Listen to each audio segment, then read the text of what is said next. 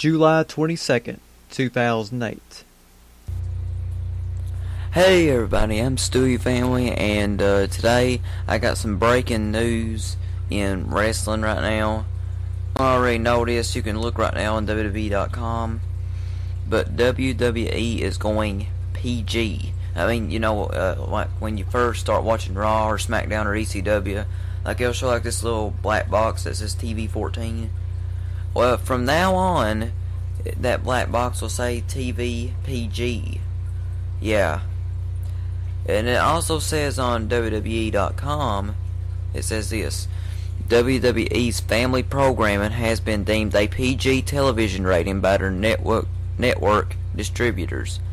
World Wrestling Entertainment has been engaging families across all generations with their family programming for more than 2 decades, and will continue to do so for years to come with all the action on Raw, Smackdown, and ECW. Until today.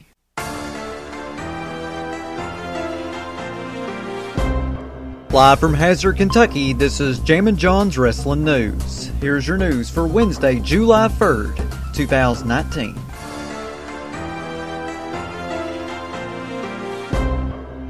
As you just heard a few moments ago, you heard 14-year-old me back on July 22nd, 2008, announcing the PG era in WWE.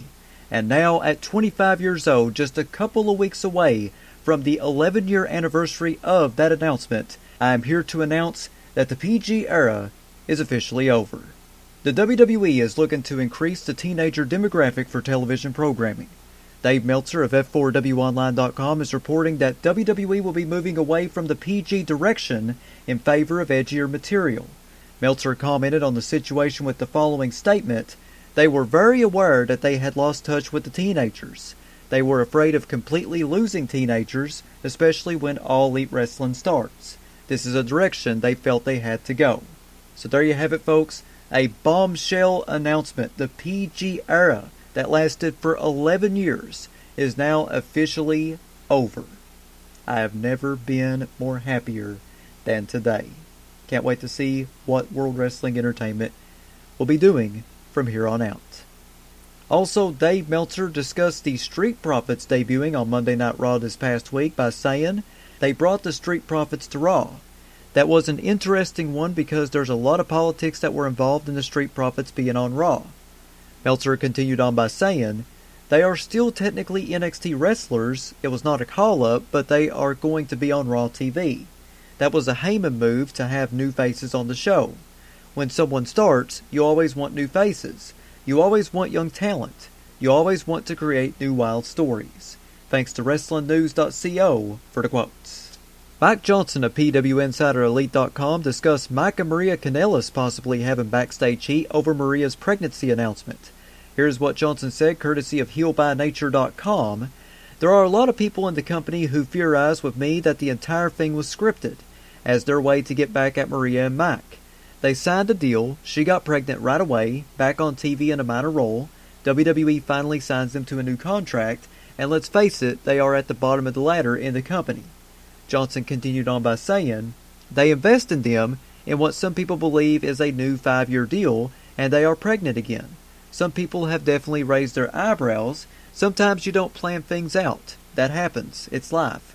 But some people in that company have definitely raised their eyebrows to me going, really? Are you kidding me?" Meanwhile, Maria posted a photo of her pregnancy test results on Instagram to prove that she's telling the truth, and wrote underneath the photo, "Tough as a mudder." As you seen last night on Smackdown Live, Samoa Joe wanted a handshake from Kofi Kingston. Instead, Kofi ended up giving Joe the middle finger, and it was shown visibly on television. Of course, the social media version of the video had the middle finger censored, so this lines up with the PG era officially being over. Well, Ospreay responded to Seth Rollins' public apology from yesterday with the following tweet on Twitter. Will Ospreay said, "Apology accepted. Just buy me a Nando's. Honestly, nothing but respect for you, sir. Just a bit of banter in my mind. I've followed your career since you were Tyler Black. I know it's not all the money, and it's about love. Keep flying your flag and having fun." I'm really happy that these two were able to put this behind them and move on. Nikki Cross is expected to get a major babyface push in the coming months. Here is what Dave Meltzer of F4WOnline.com noted about Nikki Cross. Meltzer said, "The storyline is that Nikki deserves the title shot. The whole thing is to make Nikki into a big-time babyface. That's the goal here, is for her to feud with Alexa. Essentially, Nikki is in the role that Bayley should have been in that they completely botched. They couldn't go back to Bayley with it because it's just too far gone, and Bayley has been there for too long to go back to that role. Bayley is in her new role that she graduated into, and Nikki Cross is in that original role." Matt Jackson recently announced that Private Party has signed deals with All Elite Wrestling following their performance at Fyter Fest. Matt Jackson said, "Literally right when Private Party stepped back through the curtain after their match at Fyter Fest, Nick and I offered them full-time contracts. Star-making performances like that deserve to be rewarded." Thanks to WrestlingNews.co for the quotes. F4WOnline.com is reporting that Raw Executive Director Paul Heyman has been a big supporter of Ricochet, and that has been a contributing factor of Ricochet's push. In addition to that, Dave Meltzer noted that Ricochet is a guy who can appeal to teenagers, and WWE is trying to increase the teenage demographic for Raw and Smackdown.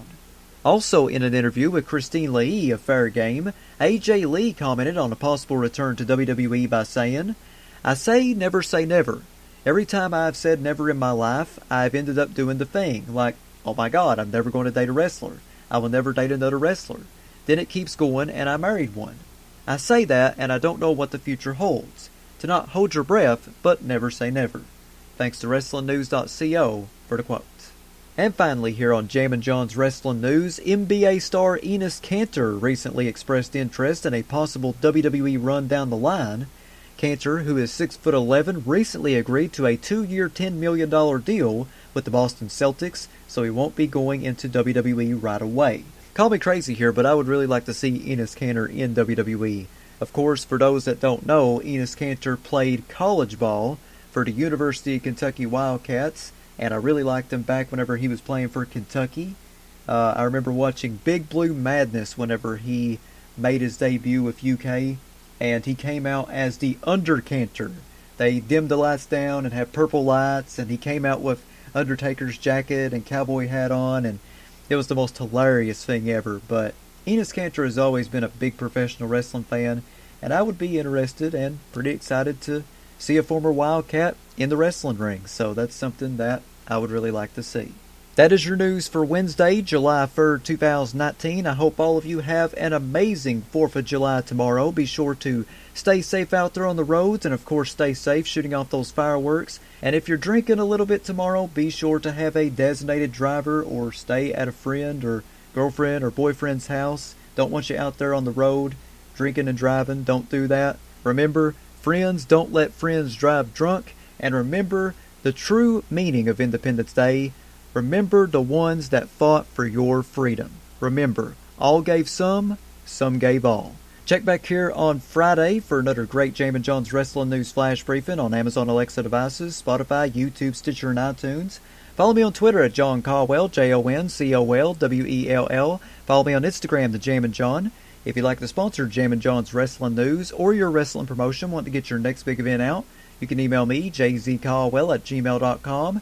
That's JZCOLWELL@gmail.com. Big shout out to Ryan Hurdle and Tony Nelson for subscribing to my Patreon.